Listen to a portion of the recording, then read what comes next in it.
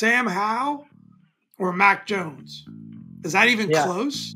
No, it's not a question. It's not a question at this point. And I mean, like I said earlier, I'm just super impressed. You mentioned the toughness with Sam. I mean, that's a devastating pick.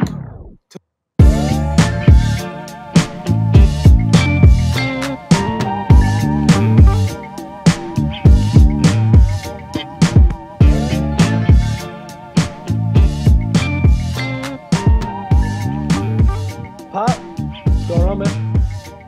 It is always good to win, in my opinion. Amen. I agree with you there. It is always good to win. There were a couple points during that game. I tweeted out, I said, who wants the number 1 overall pick more? Because neither team could really figure out if they were going to go and win the game.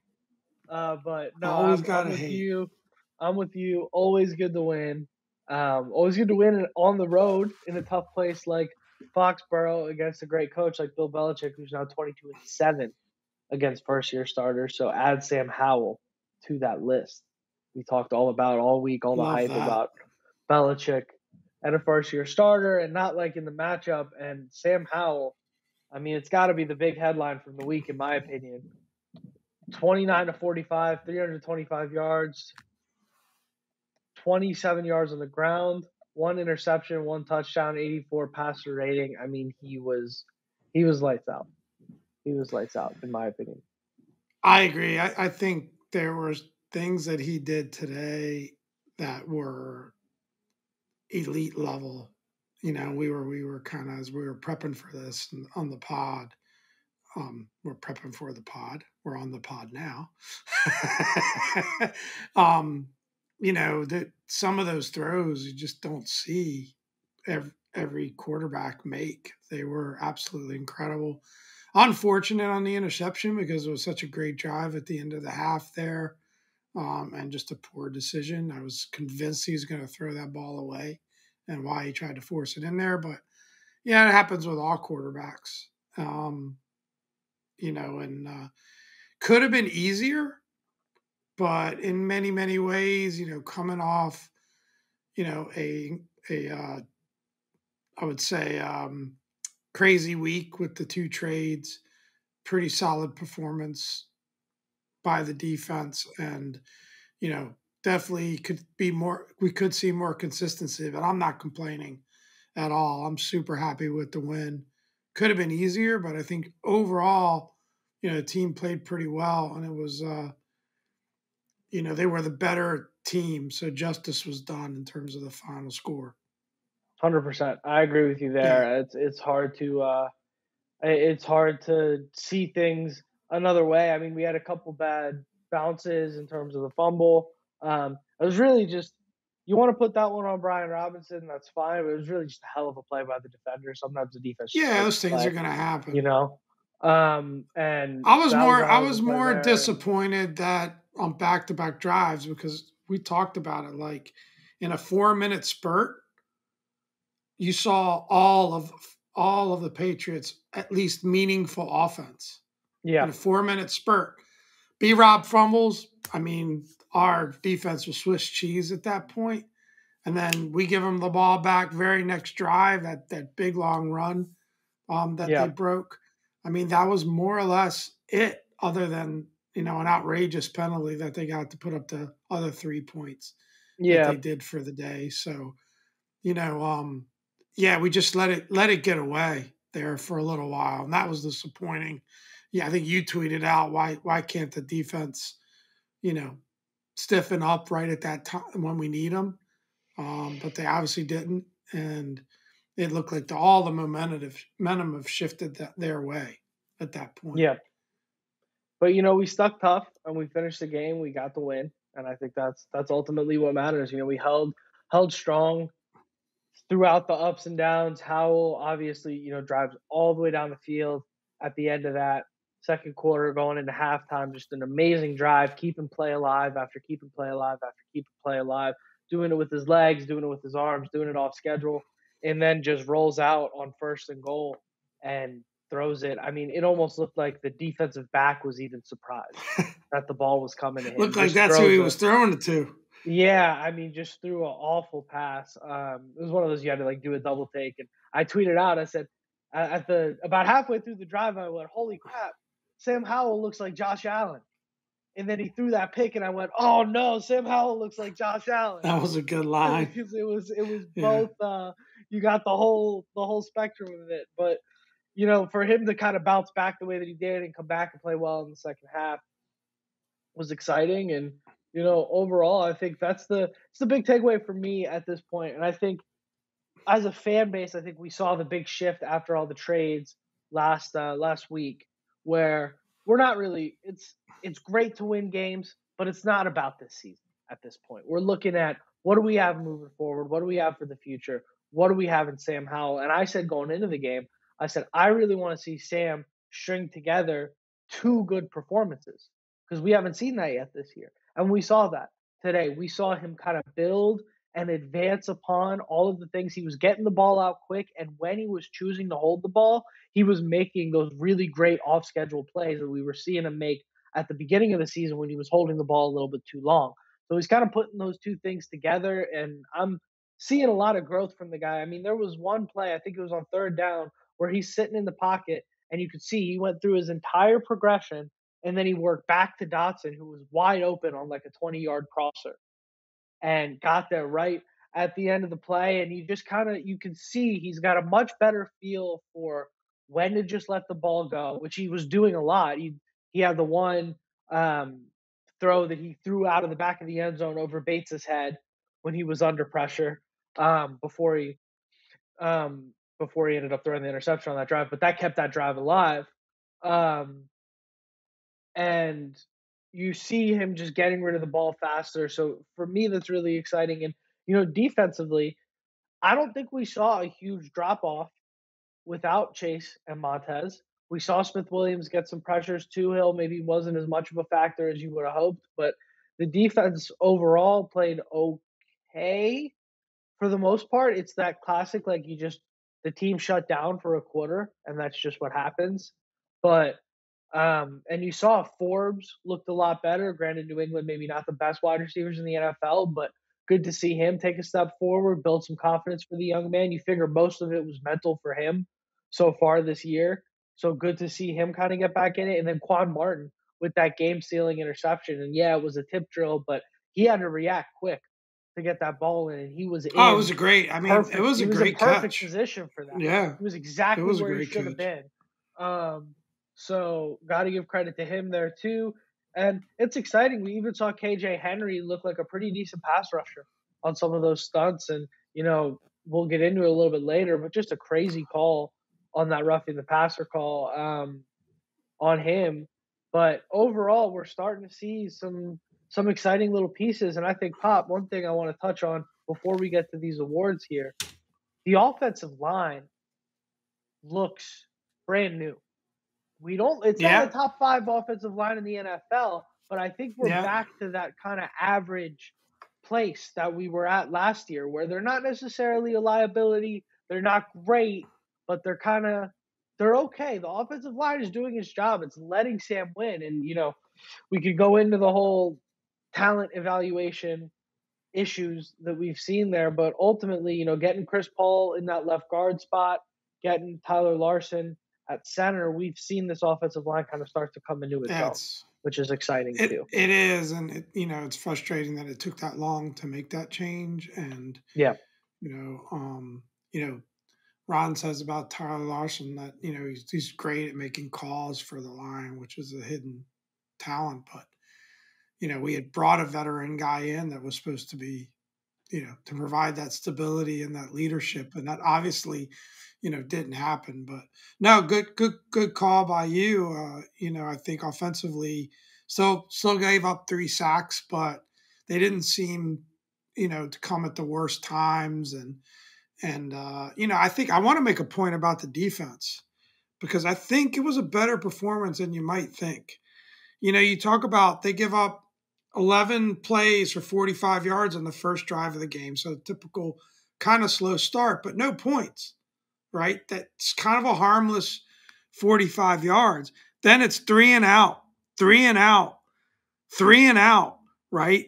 And then we have a couple of bad plays on the fumble, right? So 3 plays, 25 yards, right? And then that one big play, 2 plays, 84 yards, right? And then the only other drive where they did anything substantial was the first drive of the half, 12 plays, 51 yards, assisted in a great way by a horrible penalty call, which we'll get into in a little bit. So you take away what I just talked about, the defense pretty much stopped New England. Now, not that that's super hard to do, but I think it was a better performance maybe than we think, because the total yards added up there, but it was really accumulated on one really big play, a harmless first drive at the end of the day, and a drive that was assisted by terrible refereeing. So I'm gonna give the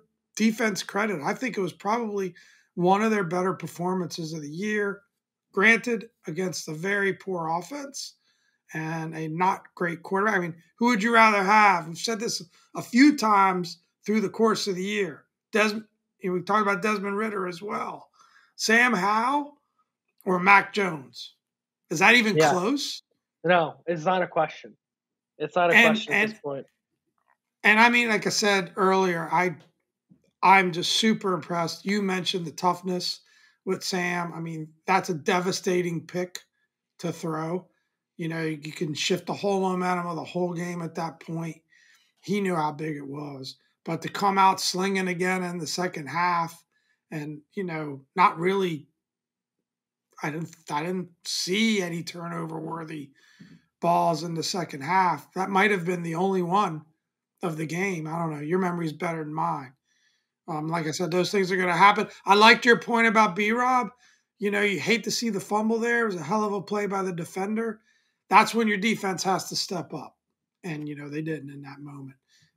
2 drives in a row really just gave it right back up to them. But I'm happy. And I also have one other quick point, right, to get to the awards, is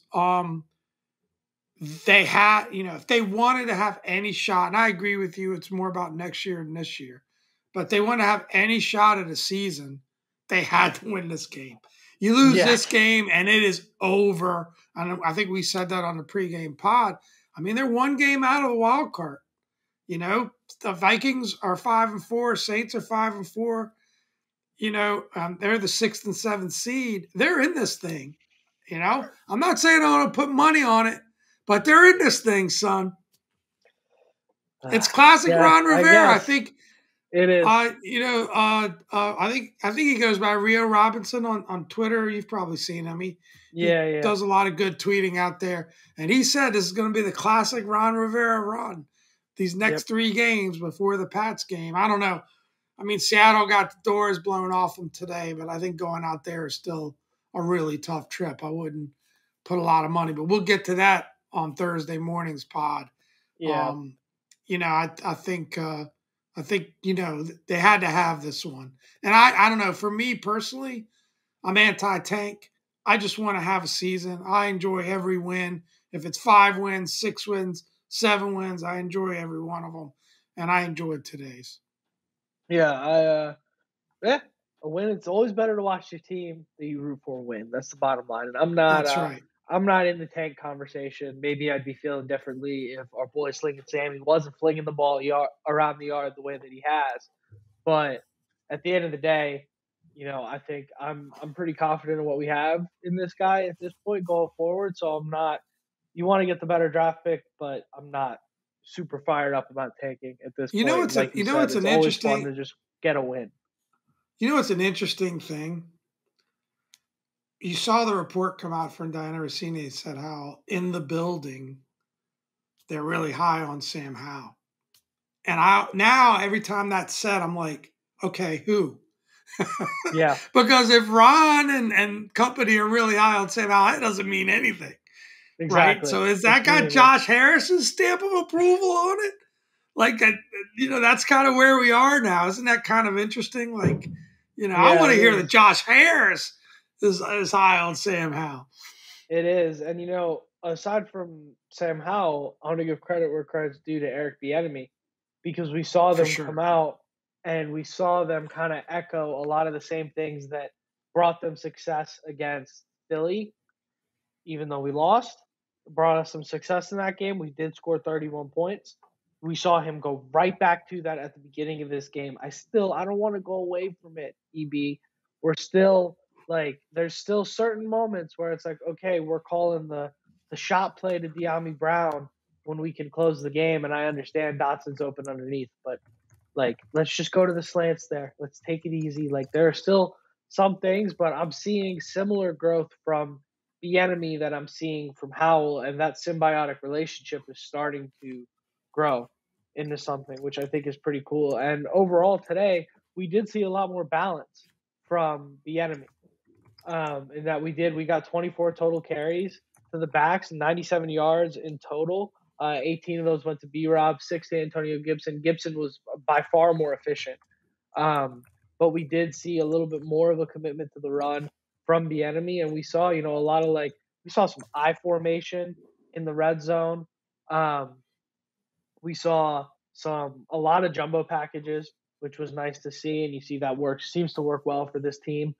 So we saw a little bit more variance there. We saw that stretch handoff to Brian Robinson for the touchdown. Just what a great play design there. I mean, how often can you catch a Bill Belichick defense completely off guard with an outside handoff?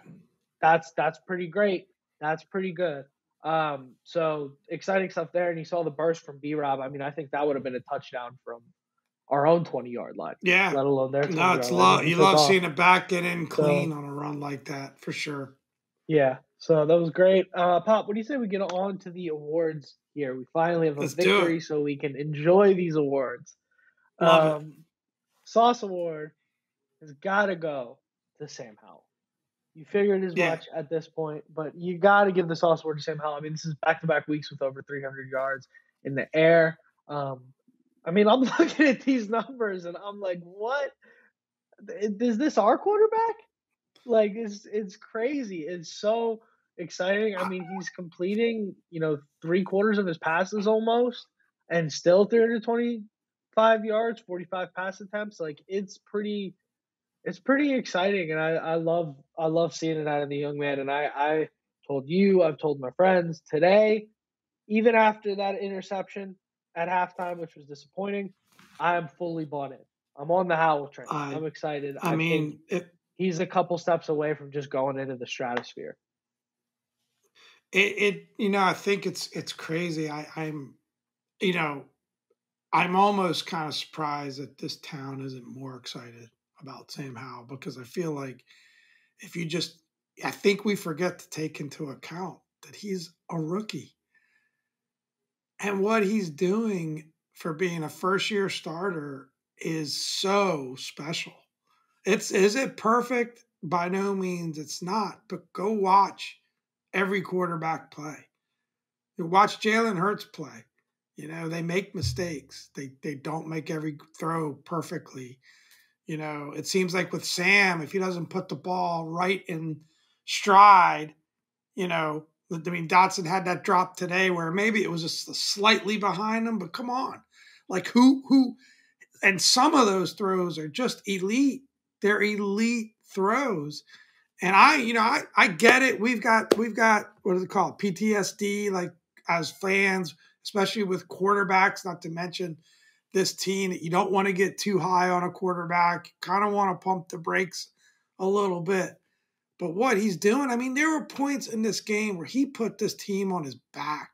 I mean, a 23-yard run on 3rd and 23.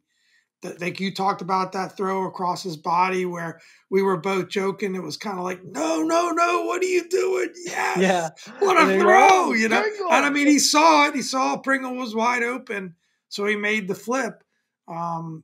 Unfortunate on the interception. But again, those things are going to happen.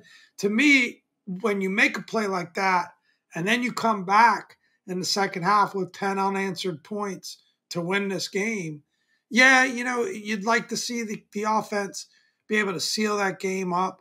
They were this close to converting those first downs, right? I mean, they ended up like a yard short a couple of times. You'd like to see them be able to do that for sure. but I don't think that was so much on Sam. It just you kind of go in a little bit more of a conservative offense. But and I agree, if you could maybe give a co-sauce to EB, he's starting Yeah. to really get into the rhythm and do some great things. But we'll stick it, stick with the players on the awards here, and got to give it to Sam. We almost gave it to him last week. He's got to get it this week.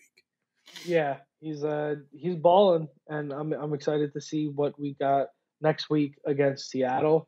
That's a bad Yeah, defense. So love that. let's see what we can do next week. I'm excited for that matchup, and just we got a quarterback. We got a quarterback. It's Let's exciting. hope so. It's good. Let's hope Um, so. I'm excited to just watch this thing progress. I mean, if you Helmet end this stickers. season knowing two things, we got a quarterback and Dan Snyder's no longer the owner, how can you be upset? Well, I might even And amend it yeah, to go three ahead. things here because I think I might be about to say what you're about to say. If we end this season on this pace with Sam Howell and he's continuing to look the way he's looking, I think we have a head coach too. That's another conversation for a much later Well, date. maybe, But but if you we keep also going, you also got to like some of the young talent and playmaking talent. That's where I thought you might be going.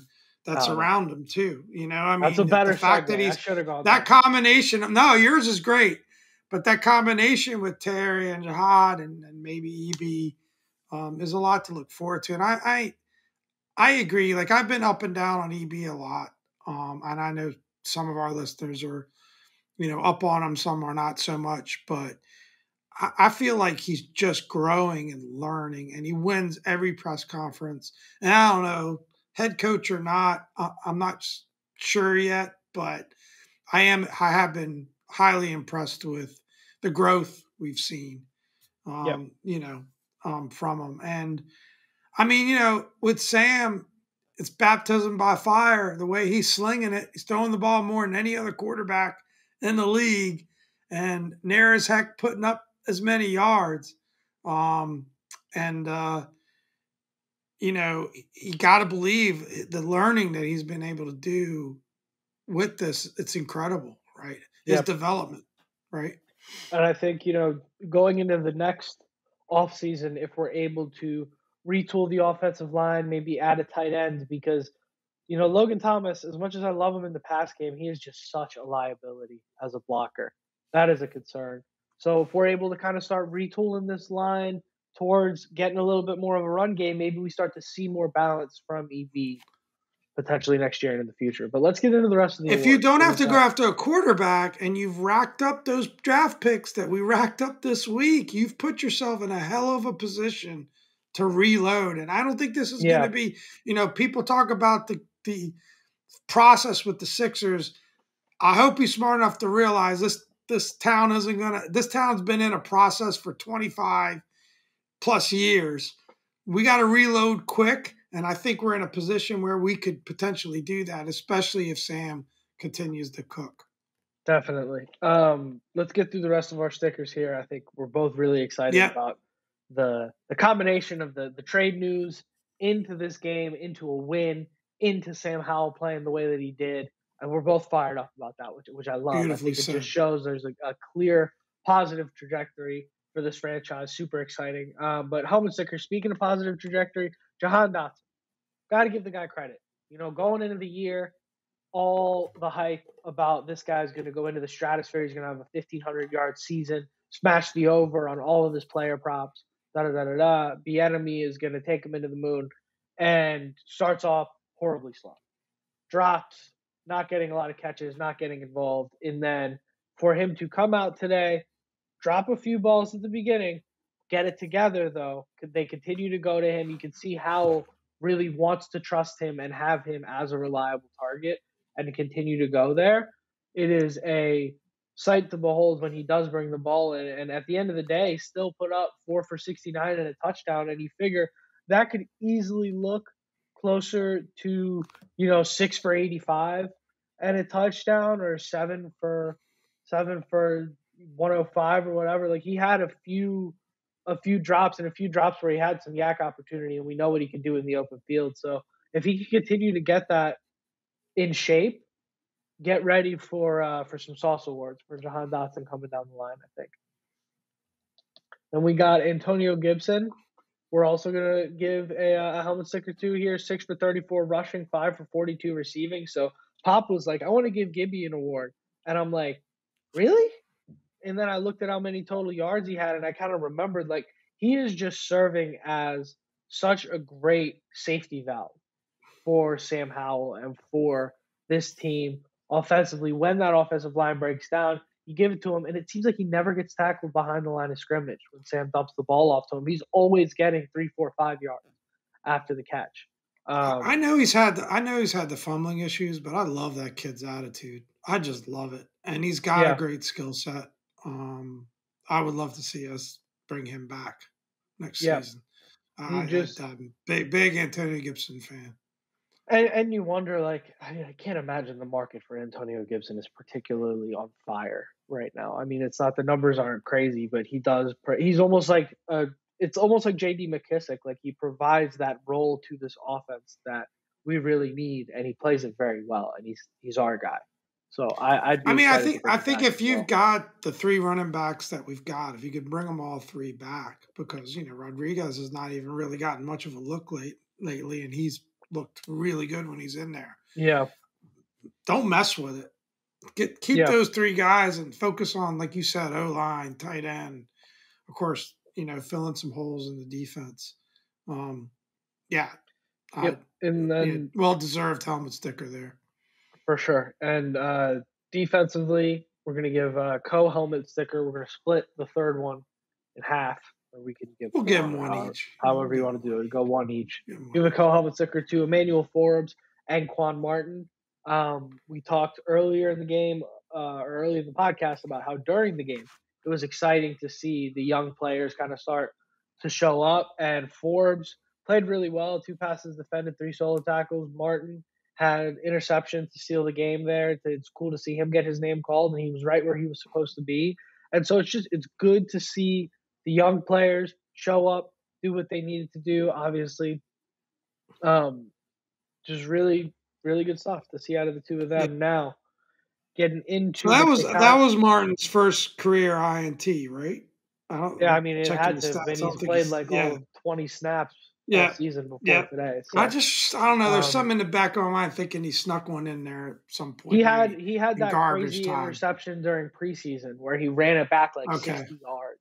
That's probably what you're remembering, because that was one of the craziest plays that we've seen this year.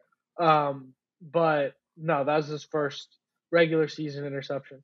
It'd be interesting to see how many snaps they both got. It seemed like Forbes was out there a lot more. Yeah. Through the course of the game, and maybe Smart. I know it's going to be a shock to hear coming out of one of our mouths, but maybe Smart by the coaches this is a good game to build confidence, because Pats don't have much for receivers. You could see that, in fact, where they were trying to take advantage of us was on our linebackers, right? In terms of the pass game. So, picking us apart at linebacker. And boy, I mean, Jamin Davis had that good pass breakup at a key moment, but he had a rough day. Yeah. And David Mayo,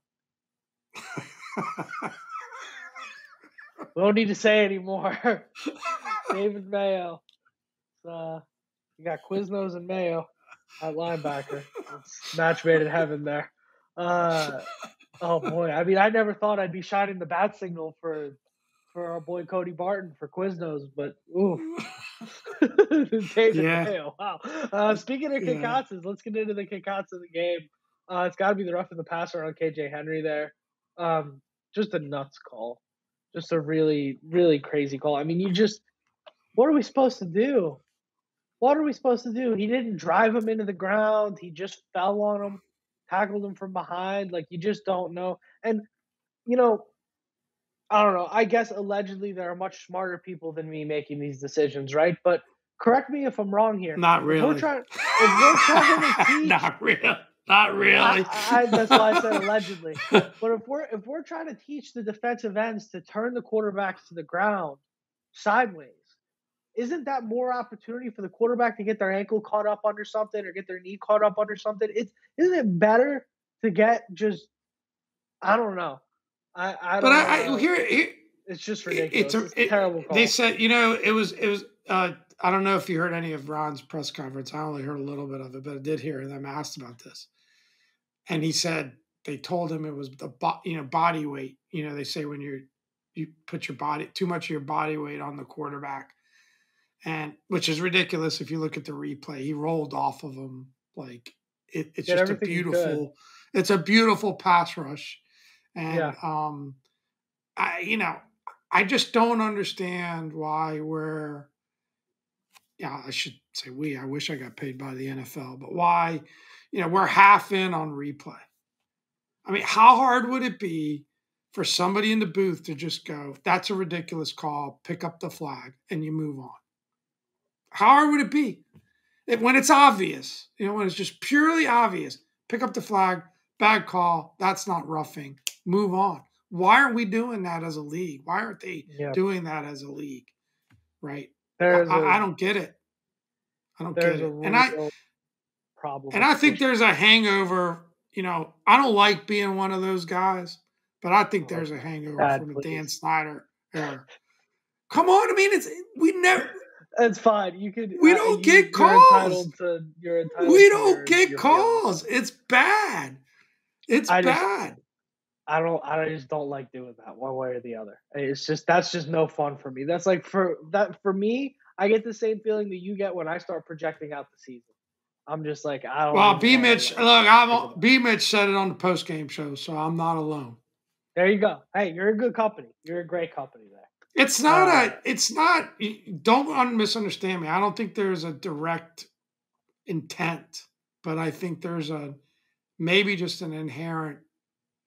When you're playing a team like the Patriots at home, do they not have a lot better pedigree than we do? So, I don't know. Anyway, I'll let that go, but it's an awful call. And it's a serious kick-outs. And luckily it didn't really cost us at the end of it. So. I mean, the bottom line is like the NFL, they don't being an NFL official is not a full-time job. It's not. It's literally not. They don't give their officials benefits and take care of them the way that they should. And as a result, you don't have the best and brightest out there. You have the best and brightest on TV, like Dean Blandino, giving the breakdowns in the booth. And it's a huge problem. Being a ref in the NFL, it should be the best football minds that didn't get to coach should be reffing. Former players should want to be refs. Former coaches should want to be refs. It should be a prestigious job, and it's not. And as a result, we get this crap every week. And these guys, they stick together. They take care of themselves. They don't go to replay. They don't pick up calls because they don't want to be wrong, and they don't want to tell each other, "Hey, you messed that up," because they don't want to sell each other out. They want to be right. It impacts. But I get it. Like, okay, so the referee comes running in and he throws the flag because he thinks he sees something, which I think I'm sure he thought he saw something. Okay, and in a split second, we can all make mistakes, right? But then why aren't you using the technology to your advantage on a very obvious play? Like the obvious non-pass interferences or pass interferences. Yeah. Obvious, when it's a 15-yard penalty, like if you look at, the other football, soccer, we don't go there that often, but we're both big fans, right? Whether or not it's a red card or not is reviewable because it's such a big event. And it's kind of a similar thing. A red card is the equivalent of a personal foul in a sense. Maybe it's harsh in a sense because you're thrown out of the game. But it's like if it's a personal foul and it's obviously not, pick up the flag. It's easy. Just like you said, Blandino's in the booth saying it's a bad call. Why can't there be somebody like that in the booth just saying, nope, not a good call, pick up the flag, move on? And especially it might have been a fumble. That's the other thing. Like the ball came out and we recovered it. And I mean, to have the ball come out and it's on the 50-yard line where you've got a chance now in great field position, that is such a costly play to get wrong. At least at least roughing the passer should be reviewable if there's a turnover in play. At least. And it should be the thing where you don't blow the ball dead. We just saw it just happened in the Dallas Philadelphia game. There was a fumble. DeAndre Swift fumbled it. The ball popped out of under the pile, and they let the play keep going. Dallas picked it up, returned it for 20, 30 yards, and then they took it back. It should be like that. You let the play go. Let the play go. And then when you're reviewing whether or not it's a fumble, sure, take a look at whether or not it's roughing the passer as well. That's fine. I'm okay with that because you know what? When you watch the replays, you can tell that these guys are so off base and they have no idea what they're calling because, it's fast. These are big guys. Things are happening fast. It's hard to get right. And I do understand that to a degree, but I'm 100% with you, Pop, in terms of it's 2023. We've got replay. We've got all the access in the world to get this right. Why are we not getting this right? Yeah, I know some people are probably worried about, it's slowing the game down, but there's a way you can do it where it doesn't slow the game down. And 100%. When it's clear and obvious, reverse the call. 100%. And that's the slowing the game down thing is BS to me too, because the clip is up on Twitter and people saying that's crazy before the next snap is even made. So what are we doing?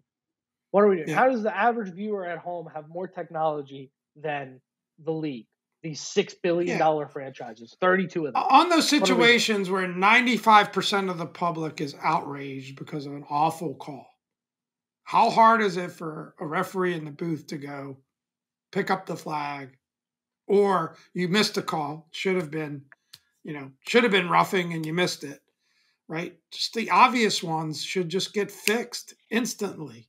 Yeah. And it's never going to be perfect. Maybe that guy makes a snap judgment call that's wrong as well. But anyway, I think we made our point.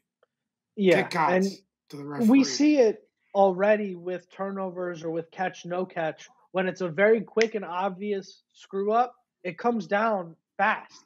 It should be that fast with roughing the passer. And I'm all for protecting the quarterback, so it goes both ways. What if it was roughing and it wasn't called, right? So it could go the other way too, right? So I'm not this big thing on, they're making the game too soft. They're trying to protect players. CTE is not a fun thing to get. So, so anyway, I get that, but good stuff. Yeah, it's frustrating. Obviously you can tell we're frustrated about it, but at the end of the day, last week we had some calls didn't go our way. We were upset about, we lost. This week we played a way better game and we won. We got the dub. We're still in it, son. Pop wants to say we're still in it. That's great. Hey, whatever keeps you watching the Dom and Pop podcast, that's all I care. Absolutely. So if we're still in it, we're still in it. Can I say something before we wrap up? Please. One, I'm still surviving. There it is. Eye of the Tiger survivor, still alive in the survivor pool. And the Commanders have turned things around. Instead of them hurting my fantasy team, they helped. I had Jahan Dotson and Terry McLaurin starting because my wide receiver depth is awful. Your team is in shambles. And they both helped, and I'm currently favored to win. Probably just jinxed myself after our 5-game losing streak. You may have just jinxed I probably just jinxed myself. But let's wrap this thing up. I'm also pretty heavily favored to win at the moment. Team Carlo has been doing absolutely terrible, but we're pulling it together. So let's wrap this thing up, Pop. What do you say? It's been a great week. Always good to get a win, guys. If you're with us, if you've been with us this far, don't forget to like, comment, subscribe. And we're on to Seattle. Let's wrap this thing up, Pop. Without further ado, I'm Dom. This is Pop. Thanks for another great week. Love me, baby. I'm on your chain. Can't go